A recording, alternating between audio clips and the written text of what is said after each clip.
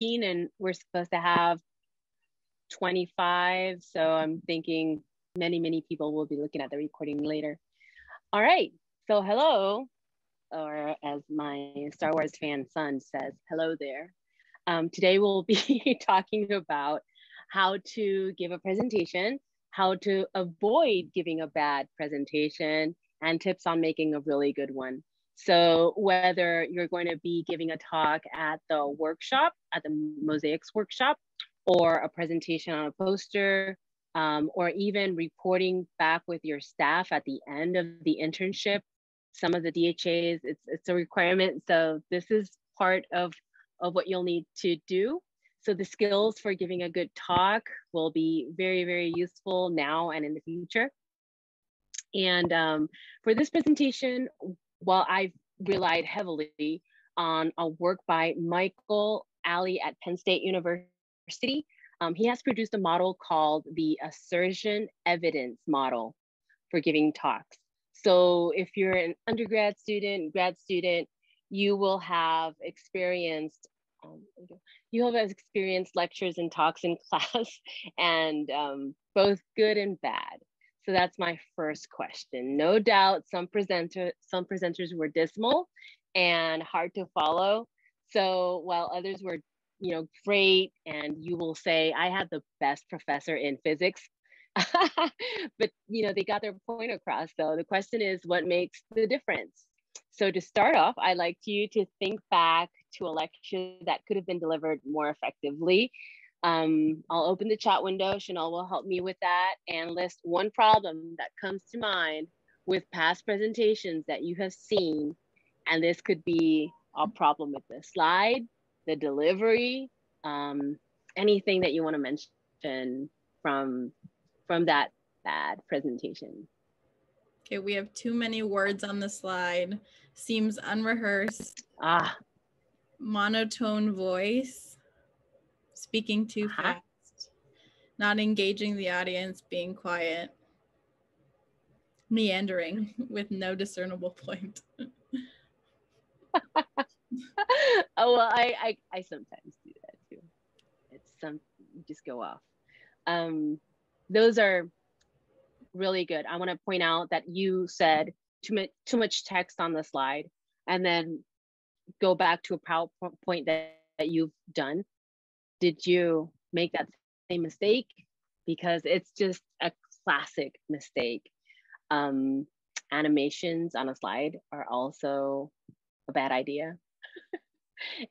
really distracting animation. So yeah, those are really good points. And as a professor myself, I can honestly say that I've made so many of those in 17 years in the classroom that I don't care to name them all. But yes, these are mistakes that we are learning from. And now we know what works and what does not work. So going to my next slide here.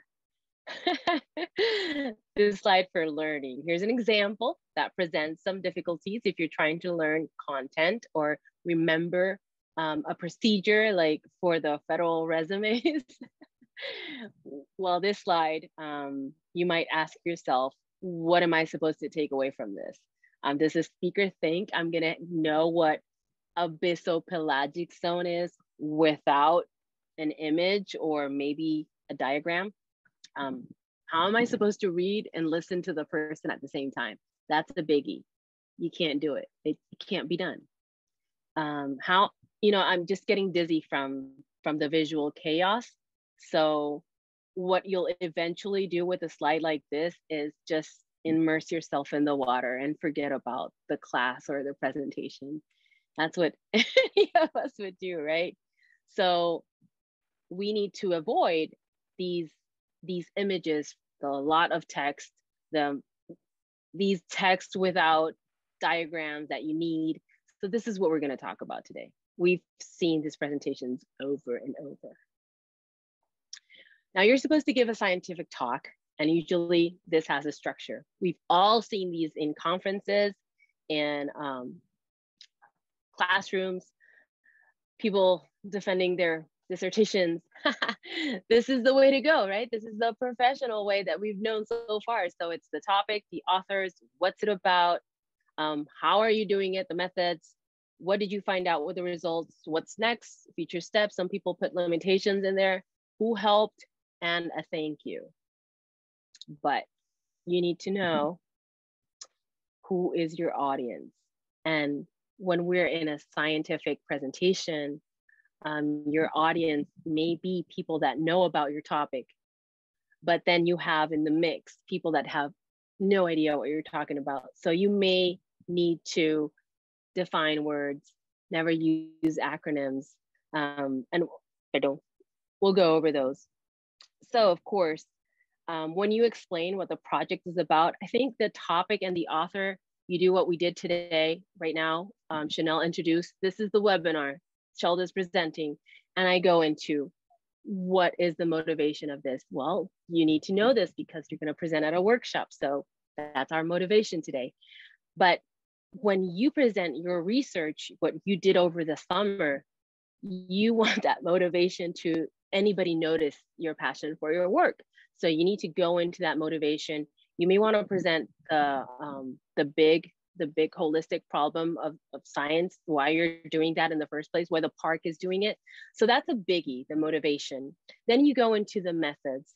When you go into the methods, you want to go into some detail as to we can follow what you did and how you did it, but you don't want to go into the nitty gritty details of, this is even the workflows that I use, unless it's very, very important for you for us to know that was part of what you needed to do.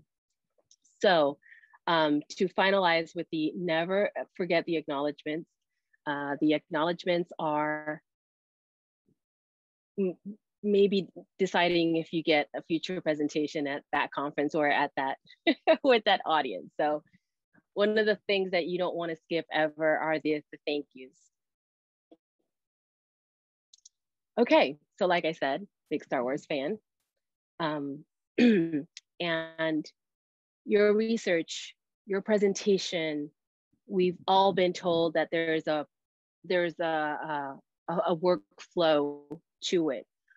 Well, I want to present what the guy, Michael Alley, was telling us in his research. He found that people love a story. And so when you present your research, you might want to use that story. You can use the arc to convey your science story. So let's take Star Wars for an example. A New Hope here, Luke, a farm boy, and he just purchases 2 droids and with valuable information, and that's your exposition of the problem. The evil empire strikes back. The evil empire's tracks down the droids, killing Luke's family, forcing Luke to flee. That's the inciting incident. And in your case, that would be your motivation of why you're doing the research. Fleeing the Empire's grasp with the help of friends, Luke gets captured in the Death Star, forcing him to find a temporary disable the mighty battle station. During an escape, he saves Princess Leia, and departing for a hidden rebel base, rising action. Then the Empire tracks Luke and Leia, shows up at the rebel base, threatened to blow it up with the Death Star planetary laser cannon. That's your crisis. After the daring assault, Luke manages to use the information hidden in the droids to destroy the Death Star, the climax of the whole story. Striking down the evil empire, saving the rebel alliance, that's the denouement. And Luke and his new friends celebrate as heroes. The end, that's the new normal. So you can make it simple. You don't have to make it too detailed. Like we don't have to go into how Luke was, drinking milk. He was a whiny farm boy. He was always complaining, and even though it's true, but we don't have to go into details. We don't have to go into the names of the droids. You want to keep your story simple, but you need, in science, the introduction is your background. The reason why this work is interesting and important to do is going to be your inciting incident, the observation that made it all happen. You can ask your supervisors, because some of you are doing research that's new, but some of you are doing research, are continuing research that started 10 years ago, 15 years ago. Why did that research start in the first place? Why is it still relevant? Why is it still happening? And you're an important piece of that. The rising action could be the process of designing the project, sampling procedure, data collection, or model development. Some of you are doing that just now. Some of you were hired. The park needed somebody with new skills to do model development. So that right there is going to be your rising action. And the climax is going to be for us, the data analysis, the model output production, the start of the interpretation. So finishing the data or model output and possible explanations is going to be, and looking forward to the next steps is going to be your wrap up, your end. You have, I think it was 8 to 10 minutes to present your work. So you need to make it relevant, exciting, and that people, your audience, enjoys what you did, and wish they could have been there with you doing that research, because it was so interesting and so important, and you made it sound very fun. So that's the importance of delivering a good story. If you don't like the story or the Star Wars, then we do have an option. It's called the OCAR. And the OCAR is, and this is something I'm borrowing from the book Writing Science, where it says your research is the story. They still go with we're still trying to explain to people that science, we don't want to deliver a boring research. We're doing something that's meaningful, and we want people to love what we're doing and possibly join in. There's the opening. What's it about? Who participated? What's the problem you're addressing? So that's your introduction, your opening. Your challenge. What do your characters need to accomplish? What specific question do you propose to answer? So that question in science, you know how some of our mentors will say, well, the question is everything. If you don't have a question, where are you going? That's where you start, with a question. That's your challenge. That's the biggest challenge. So what the action, what happens to address the challenge? In the paper, you describe what worked, what you hope to accomplish. That's kind of like the proposal. And then the resolution. What are your results and discussion? And of course, this, like I said, this has to be an overview of what you had as results, an overview of what you think is going to happen with what you discovered, your findings, or what's next in your research.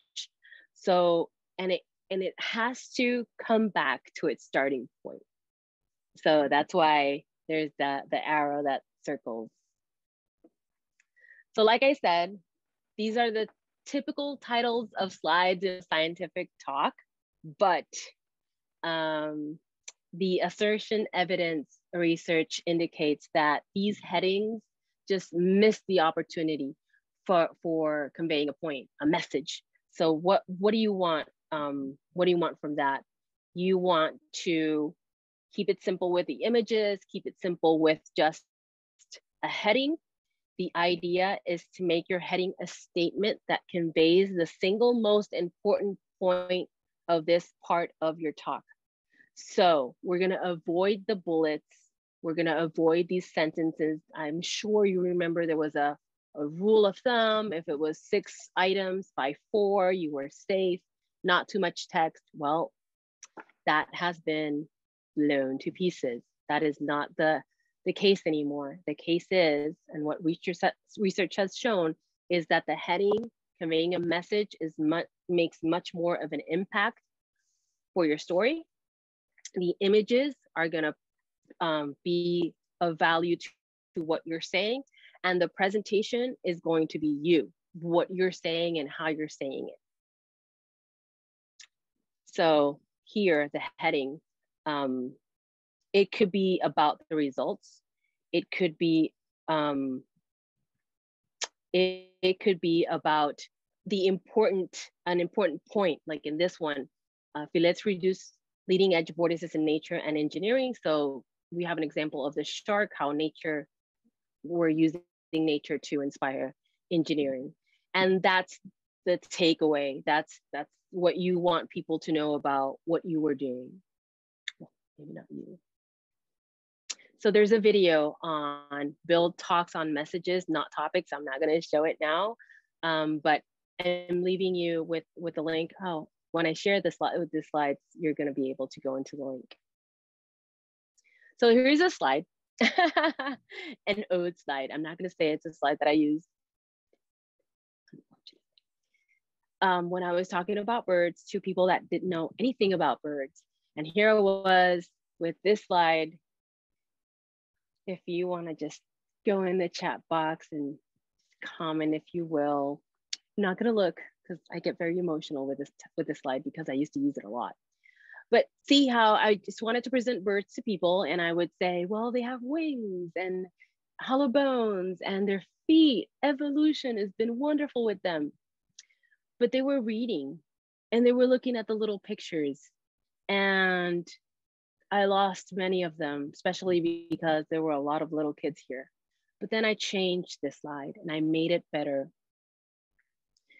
The statement, a question: what makes a bird a bird? Well, wings. They can fly. They can do something that we mammals cannot. They have feathers for this. Wonderful, beautifully colorful in many, many birds' feathers. They also have hollow bones that makes it possible to fly because of their weight.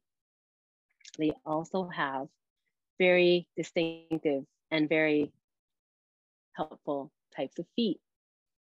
And for this, I would elaborate. The beaks for what type of food that they eat, and I go on about beaks. And of course, their beautiful anatomy. So that, compared to the first slide, that information there was exactly what I had in the first slide in a more impactful and meaningful slides. And it was just one slide with, like I said, it's not animations, it's transitions. I was trying to get the attention for each one of the factors that made a bird a bird.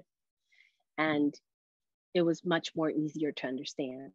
So that was one of my improvements when I started reading about how to do a presentation, because like I said, it's been quite a while since I've been doing presentations. So then I came across something like this and I thought, yeah, that works. No text. I can say anything I want. Is that a problem? What's missing here? Let's see. What do you think is missing?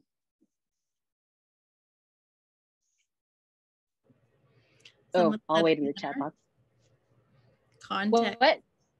Someone said a header. Oh my gosh. Context. The context. Yep. The context. Let me just give it right here.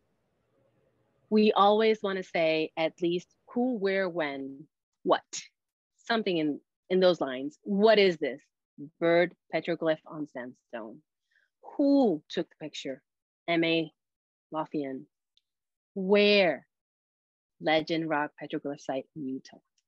You don't want to keep your public guessing or going into Google and trying to get the information that you should have provided. So yes, these type of images are wonderful. Just think of the moment each time we go into our chat and one of the turtle people has sent a turtle picture. And of course they have to say, you know, what is it? Where was it found? And what are the circumstances that that one was dead, right?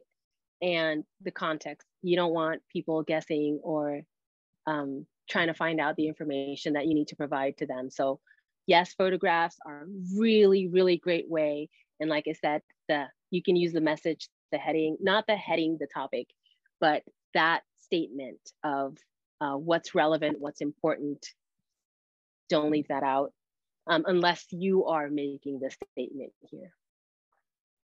So again, going back to, and I want to reinforce this because I give this presentation early in the semester and I tell the students, you have a presentation at the end of the semester. And it's like they don't trust what we said in the beginning and they go with the bullets and they go with the tiny images. And I'm going, where did I go wrong? Maybe I didn't present enough evidence of the research that I'm using. So again, I stuck it in here, a little bit of evidence, again, by Michael Alley at Penn State. Maybe then you can believe me. So what he was doing is comparing two classes who were taught using the traditional method and the assertion evidence model of the slides.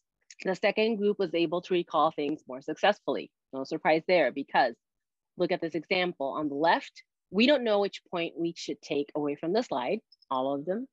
And on the right, we know which point to take away. The photo is linked to a map that fleshes it out in our minds and imaginations. So the group on the left could, 59% of the group on the left could recall after studying. 77% of the group could recall after studying the slide on the right. So we want to emulate this. We would want to put that statement on the top, the images, maps, not too many. Let's go to the next one. Oh, and I included the p-value right there. So you can believe me, believe the science and believe the numbers. All right. Like I was saying in the beginning, the right parallel processor in our brain cannot handle spoken words and written words at once, either or. So either you read or you listen, cannot do both. And I took the liberty of, this is an actual photo of a workshop. Look at this slide they were presenting here in the back. Yeah, yes, I don't see their eyes open because we either listen or we read. We cannot do both at the same time. So because we process images in a different part of the brain and we need to listen, what we're suggesting is, use the images, the statement, and you will be talking. You will be the presentation como tal. In itself, common mistakes. I'm not gonna read it, but the mistakes. So there are common there. Too much text, the heading, the topic heading, too many images, and even using those colors. So having a phrase rather than a statement, using red fonts, a big no-no, too cluttered, too many figures, graphs are unreadable. You need to use fewer images, larger images, less text, avoid red and green fonts. And I've had dyslexic students that haven't said anything until the end of the semester. They missed half, you used to be that they would miss half of the lectures and not say anything. But now they're speaking up. Now I had one this semester that said, you need to, everything that's red and green, you need to point it out to me, please. And I did. So see how I put all that people tend to put every word? Because you're gonna have to memorize your presentation to present it.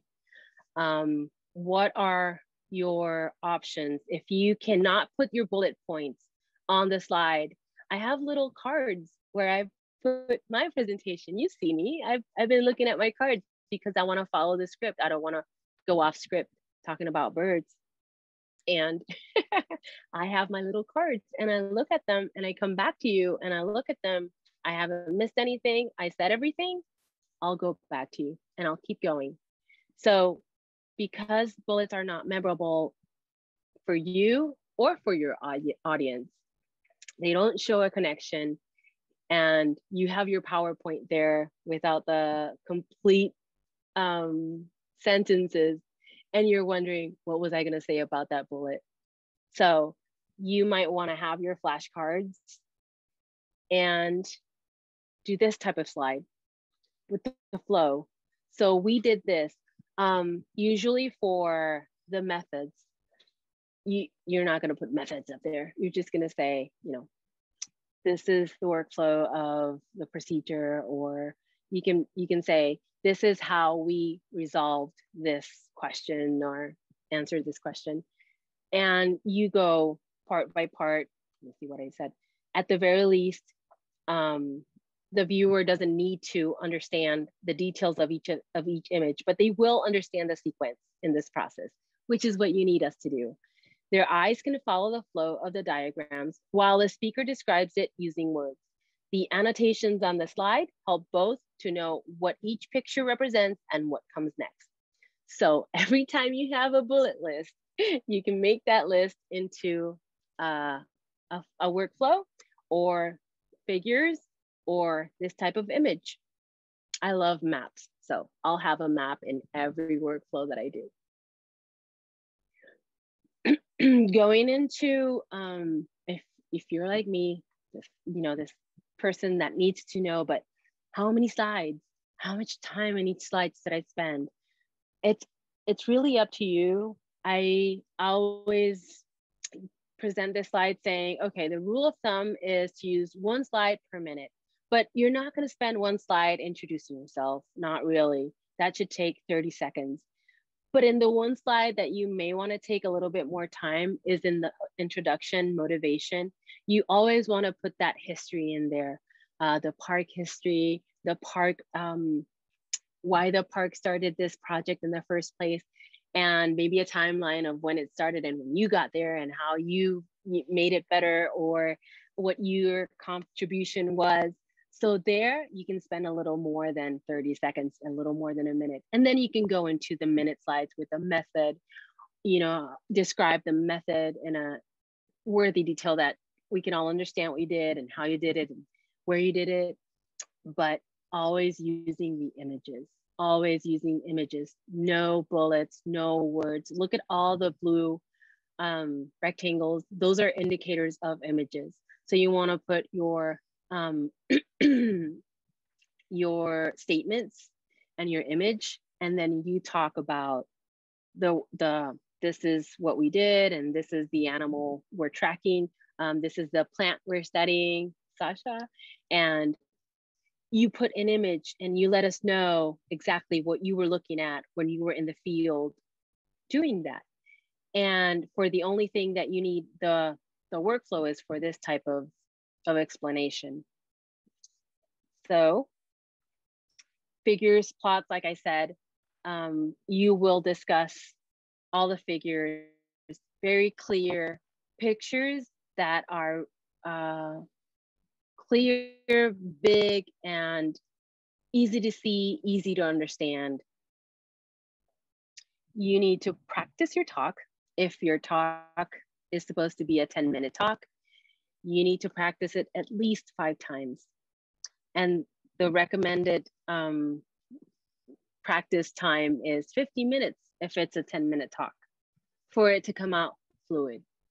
And one of the recommendations that I've given out since I did it, but for a longer presentation, a 45-minute presentation, I recorded it in my phone, and I used to listen to it first until I memorized it. And then I would go with the phone on, looking at the presentation and also saying it with my script, my written script on the side, until I didn't have to look at the script anymore, until I could pause and not listen to the recording anymore, until it was just flowing out because I had practiced it so many times. That's how important it was, right? You want to graduate. So don't use too many slides. Don't do this. This is what I did here. This is for other purposes. I'm not giving a presentation on anything. So I'm not giving a presentation on a topic. I shouldn't say it like that. Don't do this type of slide. Bullet points like this, crowded slides, digress from the story. You need to use your statements as headings, have a message per slide. Those messages, like I said, I suggest you go, now that you're starting your project, today's June 7th, you will go out to the field now knowing, wait, that is a great photo for my presentation for when I talk about methods. Oh, let me take a picture of the crew because I want to say that I was working with a crew. And now you're going to go out aware of what you need for your presentation. And that's a lot of images, right? And what types of messages are important. Sometimes when you're out in the field, your mentor, your supervisor, somebody that's working directly with you will say something that will resonate, and you say, that's important for everybody to know about this project. And that's what you're going to put in there. And like I said, minimize your text if you have, and your slides, you don't want to do more than one slide per minute. All right, and for those of you that need to do your poster presentation, if you want to do both, you can do both. I love students that do both, the PowerPoint and the poster, just in case you get invited to speak at a conference. For the posters, usually the organization that's hosting the event will say, okay, we would prefer if it was a horizontal or vertical poster. And you'll get instructions on size because they will provide easels, or they'll have the boards where you can put your poster. So they will have a size limit. And usually the instructions will be given to you when you're going to do your poster. We do have a template. So we have a template for posters. We give you the slide. If you print it out, it has a certain size. So we give you the template, and you will just not do this.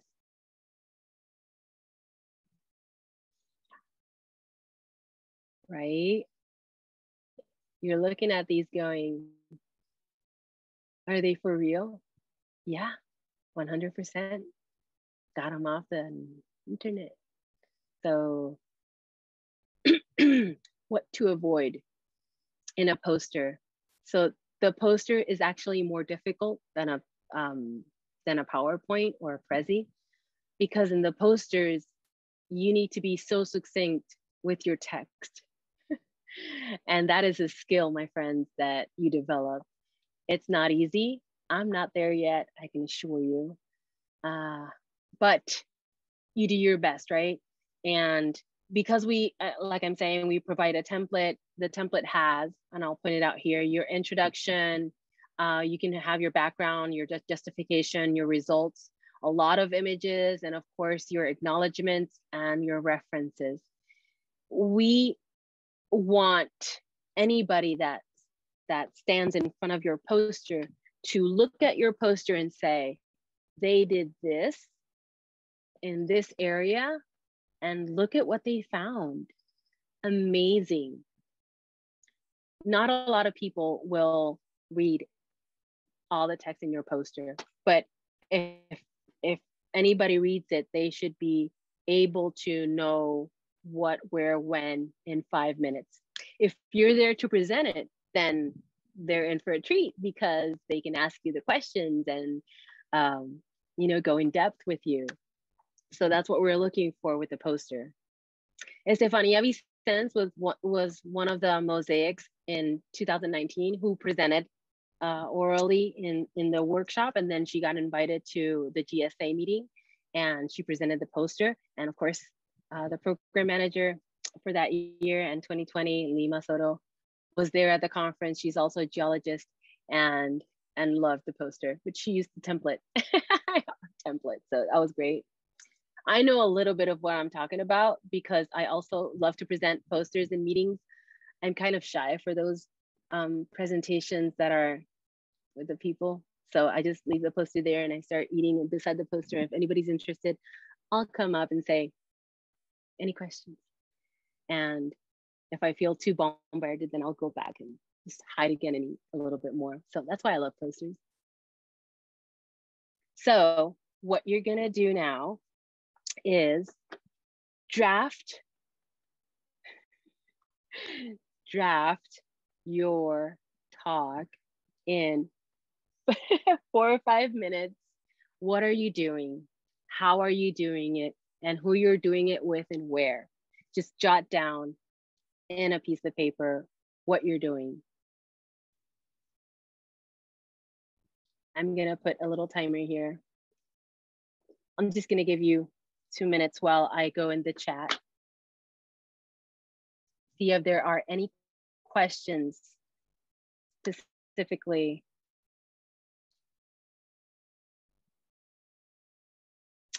Good question, Jalen. Work on your draft. I'm just joking. Yes, actually.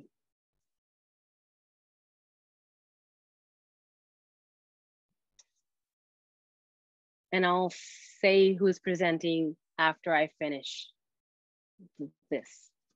We'll talk about that, definitely.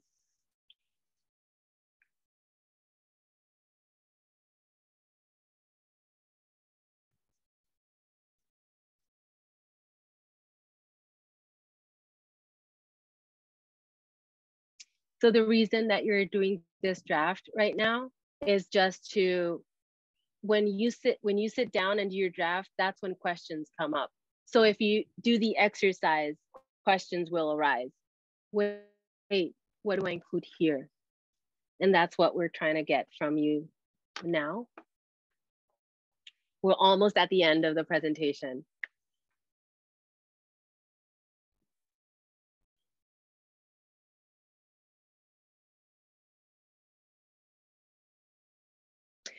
So Devante, put a title to your presentation about what you're doing this summer, and draft an intro sentence, a methods sentence, but you're going to do statements later on with those drafts, right? And when you draft your results statement, it's going to be hypothetical. You still don't have results yet, and conclusions, nothing yet. And in your mind, you will start noticing that ideas will come to you about the image that you need to put in your introduction for us to understand what you're doing. Which is it? Depends on what your statement is. So draft that, draft your methods in a statement. What image goes with that, or images? And of course, all of you should have thought of putting a map of your park in the introduction. Because I know where you are. For example, I know where Guam is. I don't know where the park is in Guam, right? You guys know that I live in Puerto Rico, but you guys don't know that I live in the center of the mountains, high on top of a mountain of Puerto Rico, which is beautiful. But a lot of you would think, San Juan, the capital. No, not this city. That's why maps are so important, because they will place you and your audience to where they need to be. All right, 2 minutes are up.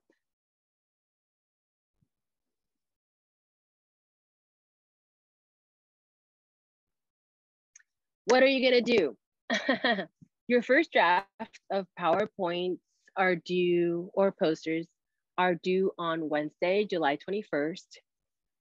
And you need to schedule a practice session. So for practice sessions, and my light just went a little bit dark here.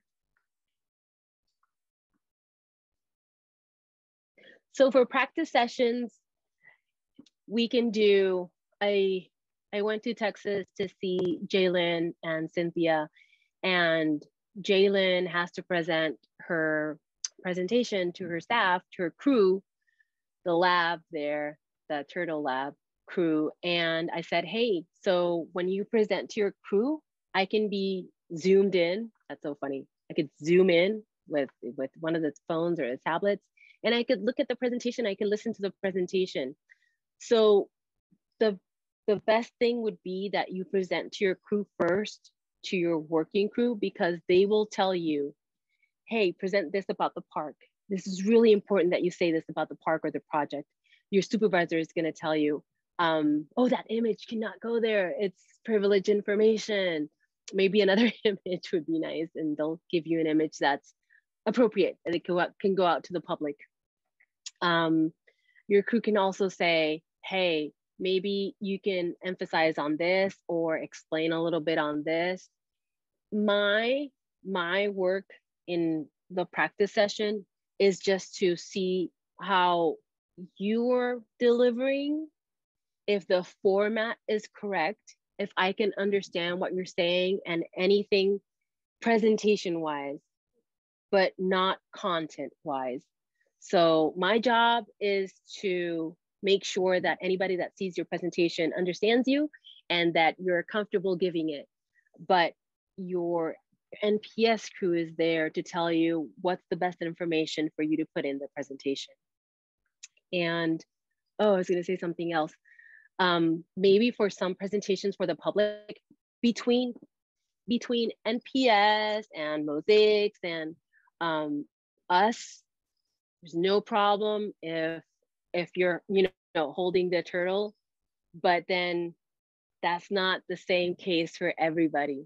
There's many people that can say that's animal harassment, or they don't understand the laws, or they don't know the laws, that it says that you have a permit because you're a researcher. So what we usually do is we don't put all the photos of us handling animals in a presentation. We might put one where we already released the animal, or maybe near it, but not maybe holding it. So all of these little things are what I'll be looking for, your supervisor might be looking for.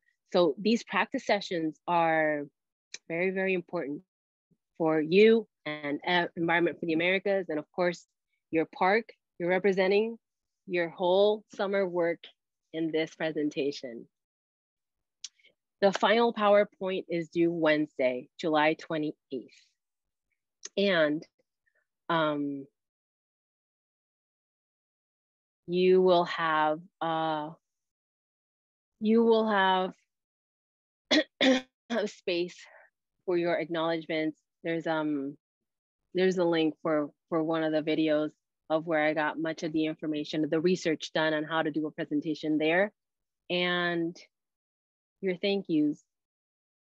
Does anybody have any questions? I'll go into the announcement in exactly a minute, but let's get